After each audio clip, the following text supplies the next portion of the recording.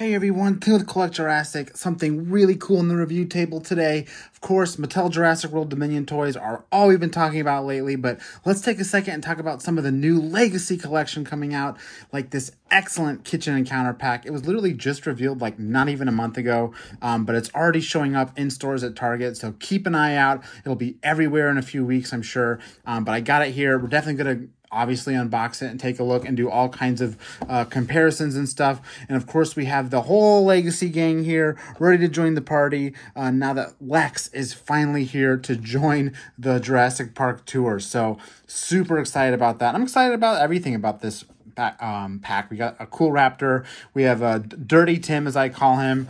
Tim in the box here with a little bit of extra dirt. So just a really, really cool pack that I know a lot of people have been waiting on for a long time, with the very first Lex action figure to ever released for a Jurassic toy line. So lots to be excited about. And of course, this packaging, before we go ahead and unbox it, let's talk about this right here.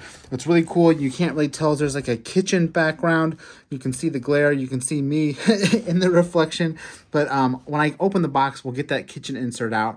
You really have to see this in person to appreciate how they have everyone's set up in here, with the raptor on the table, of course, and then the kids sort of below. We got Lex holding a frying pan, and yeah, that background back there with the windows out into the jungle. Really, really, all these Legacy packs, they've done a really, really good job bringing that environment into the packaging, and of course, they've done that here as well. And then you have a little bit of flashes of color with the jungle print.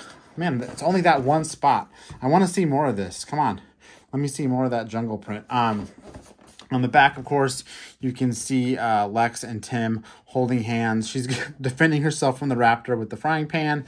Advertisements for the scan, like the scan code stuff. Yada, yada, yada. Other than that, it's pretty much all there is to the box, but it does have just a fantastic display inside. And you know, I open up all my toys. Clearly, you can see on the shelf behind me, I open up all my toys, but Legacy is actually something I do make a point to buy two. I know that's so typical of collectors, but I buy one to open and one to keep in box, because their boxes are just so beautiful and they look so cool that I feel bad opening them. So I always get two, but for today's review, obviously we're going to go ahead and unbox this thing and take a look at the toys inside. So let's pull out this insert as a whole so we can get a good look at it here.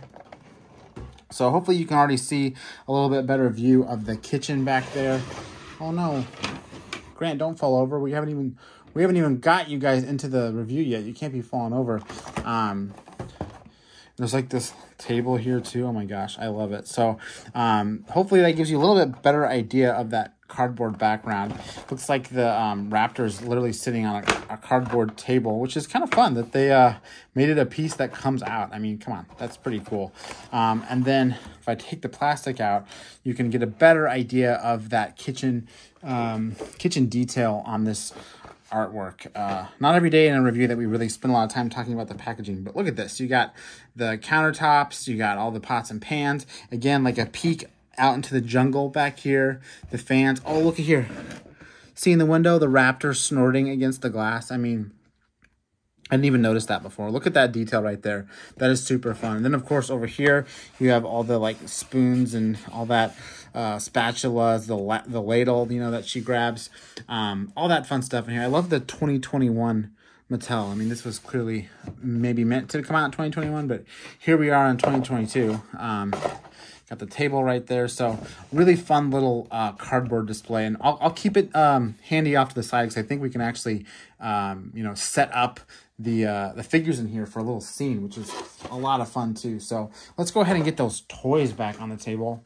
In the plastic here, we of course have Dirty Tim, as I call him, and we'll take a look at him. Obviously not a whole new figure, but obviously the dirt deco on him is new. Oh, we also have Lex in the frying pan.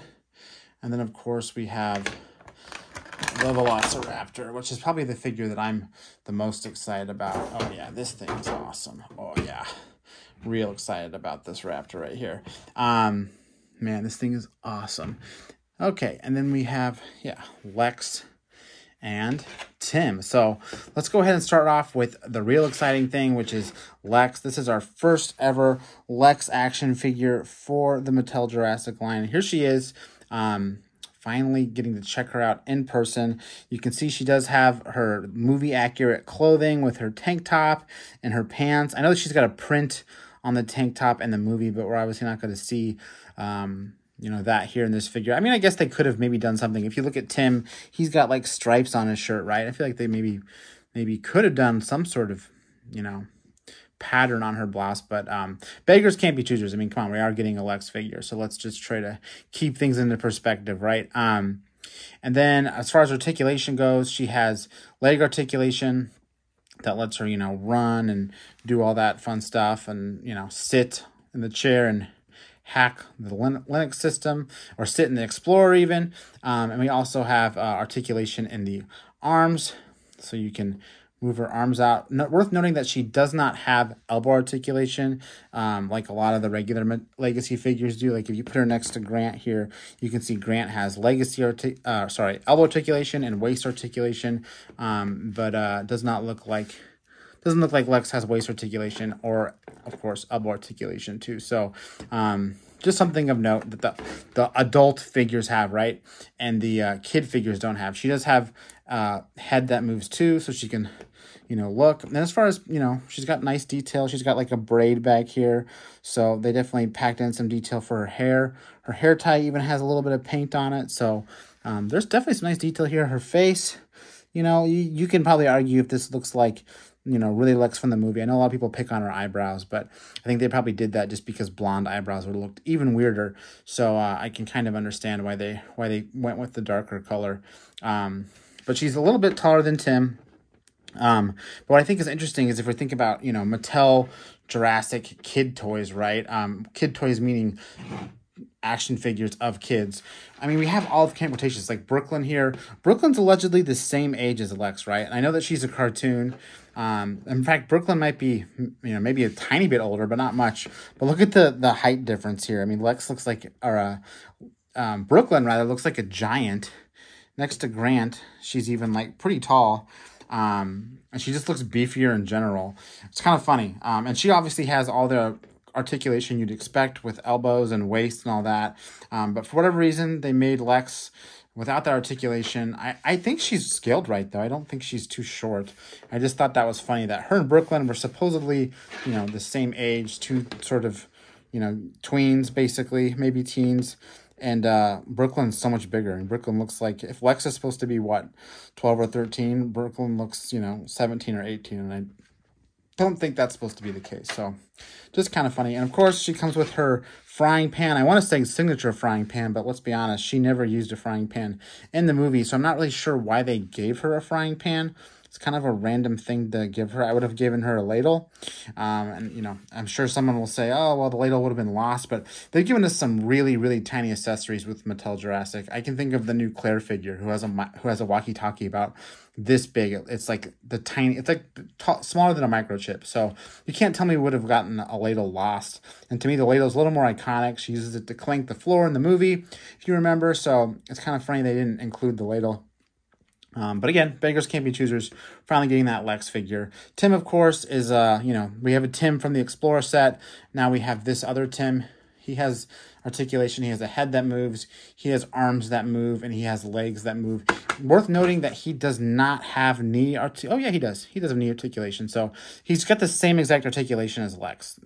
Knees at the waist. At the hip. And then shoulders and neck. So none of that added articulation. He is a little bit different than the Tim that comes with the Explorer. The first thing is the dirt, and the only thing is the dirt. He just has dirt on his shin, dirt on his shorts, and dirt on one of his shoulders. And that's it. Other than that, he's basically the exact same figure. Everything about him is the same. The paint tone, the plastic tone, everything is identical. There's nothing unique about the Dirty Tim here. So besides the fact that he's dirty. So that's Dirty Tim, Lex. Of course, we got to look at the Velociraptor. Again, probably the part of this set that I am the most excited about for. because I mean, I love a good dinosaur, of course, but I've always loved this paint scheme. Of course, this is not a brand new paint scheme for Jurassic Raptors. They used this one when they did the Hammond Collection Raptors, which I'll bring out here in a second. But let's talk about this sculpt. It's the new sculpt from Mattel for 2022 for the Raptor. I think if you've been watching our reviews, it's the same blue that, it's the same sculpt as blue. It's the same sculpt as the Extreme Damage Raptor. It's the same sculpt as the Raptor that comes with the truck. And it's really nice. It's very versatile. It's very neutral. It's, you know, got a nice neutral pose. And of course, it has some really cool articulation too that I love to talk about.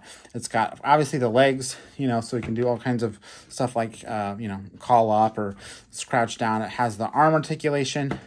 Claws are in kind of a cool pose, sort of, sort of like position down versus out, which I think helps give it a neutral pose. Then, of course, the neck is what's really exciting because we have this articulation on the neck that we've never had on a basic Raptor figure before, unless you count, you know, some of those battle damage figures from that wave. And it also has jaw articulation naturally.